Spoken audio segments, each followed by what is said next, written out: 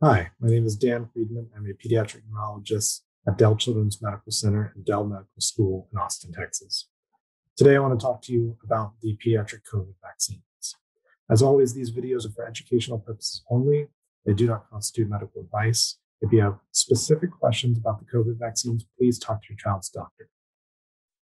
The Food and Drug Administration and the Centers for Disease Control have granted emergency use authorization for the Pfizer-BioNTech vaccine to prevent COVID in children aged 5 to 11.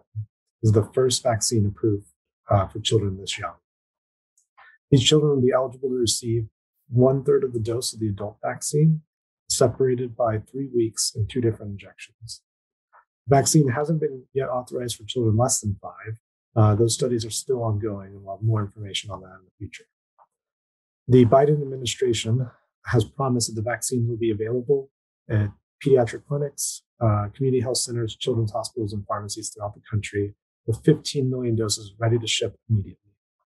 This is huge news. It's really incredible that for the first time in this pandemic, we have a way to protect children at this age.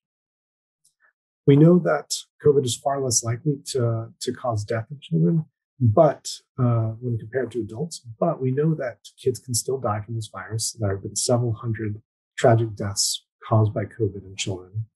And we know that COVID can also cause long-term symptoms in kids. And it can also worsen underlying health conditions. So, for example, kids that have epilepsy may have seizures because of the illness when they get sick with COVID.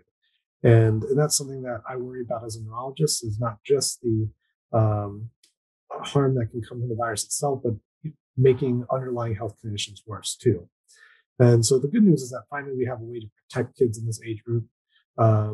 Over 3,000 kids were involved in this trial that looked at the safety and efficacy of this vaccine. We know that this vaccine works.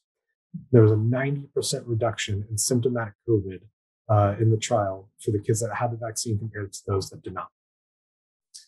I can also tell you from personal experience that I was in the Pfizer-BioNTech vaccine trial for adults, and these are some of the most highly studied vaccines we've ever seen.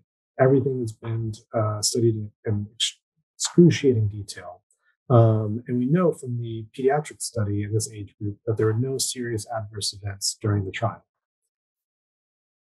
People see, one of the things that people worry about is whether or not these vaccines were rushed. But we know that every step was rigorously adhered to in the development of these vaccines. So they were expedited, but not rushed. And I think that's what has enabled us to go so quickly from vaccinating adults to vaccinating children in less than a year. It's a truly incredible feat.